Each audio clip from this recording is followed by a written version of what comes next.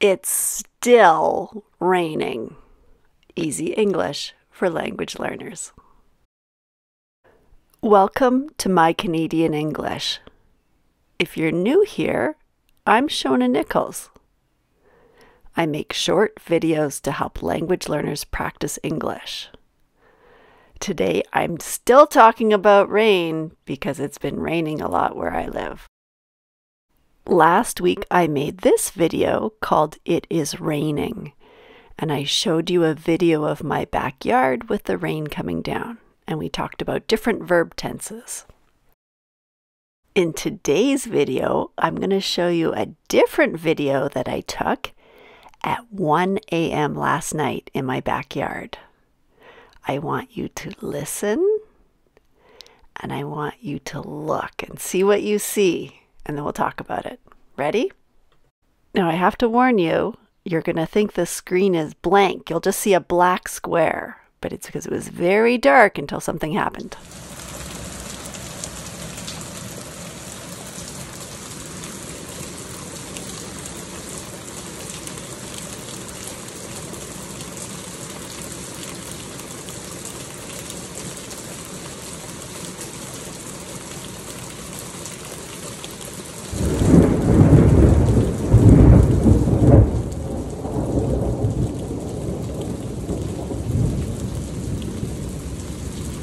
Okay, what did you hear?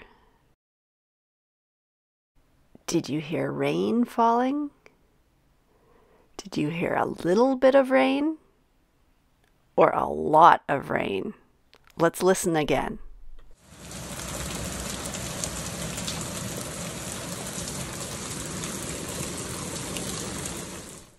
I heard rain, and a lot of rain.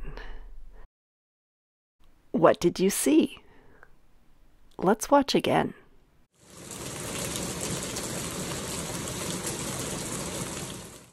I saw the screen was black, and then all of a sudden there was a flash, and I could see my backyard. It looked like the picture on the right.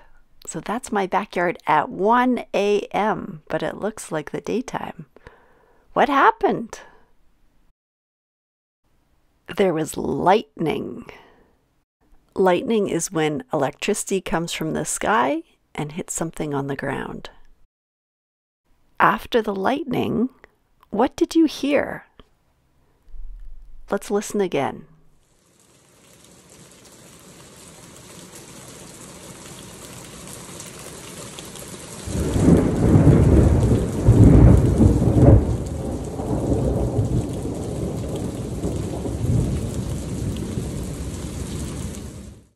Thunder. So after the lightning, often we hear a loud noise, maybe a boom or a crack. That's thunder. Thunder and lightning often happen together, but we need to be careful because lightning can hit your body and you can be hurt or killed. So here's a saying, when thunder roars, go indoors. I was safe last night because I was inside my house when I was watching the storm. If you want to read more about lightning safety, here are some resources. I'll put the links in the description box below the video on YouTube. Let's talk about some English language things for a minute. So in my last video, we used the phrase, it's raining. So that could be a little bit of rain or a lot of rain.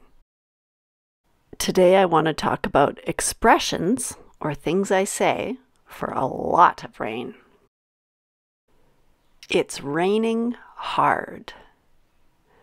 I'm going to show you a video. It's not my video, but it's a video that shows it's raining hard.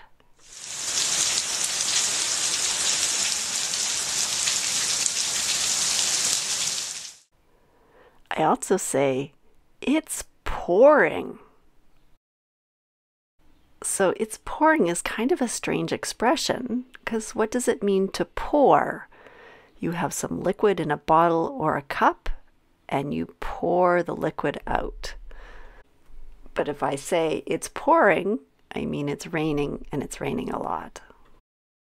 Expression number 3. This is one of my favorites. It's raining cats and dogs. Let me show you a picture. Here's a picture of it raining cats and dogs. So this does not really happen. It's just an expression. And we actually call this an idiom. So an idiom is an expression that we cannot get the meaning from the words. The fourth expression is, it's raining buckets. What do you think that means? So here's a bucket with lots of rain. So maybe it's raining buckets means rain to fill buckets? I'm not sure. Expression 5, it's raining heavily. Now I couldn't find a picture for heavily, but let's look it up in a dictionary. I like to use an online dictionary, so I use the ESL Longman Dictionary. I'm going to click on the website. It's free to use. Then I'm going to put in the word I don't know, so heavily. And then I'm going to click on heavily, and here we go. Here's the definition. Let's read about heavily. So we see beside the number 1, heavily means in large amounts, to a high degree or with great severity. And if I go down a little bit farther, it rains heavily. And here's an example. It's been raining heavily all day. There we go. The last thing I want to do is talk about grammar. It's. Can you find it's in all 5 sentences? Each sentence starts with it's. What does it's mean? It's is a short form of it is. So we could change each of these sentences to it is. It is raining hard. It is pouring, and so on. The meaning is the same whether we use it's or it is. This is called a contraction. So it's is a contraction of it is. A contraction is a shorter form of a word or words.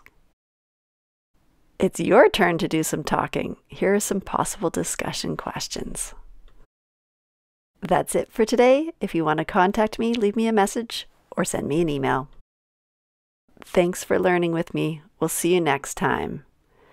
If you want to find my videos easily, check out my website, www.mycanadianenglish.com. And remember, if you have not already subscribed, you should subscribe because it makes me happy. Bye for now.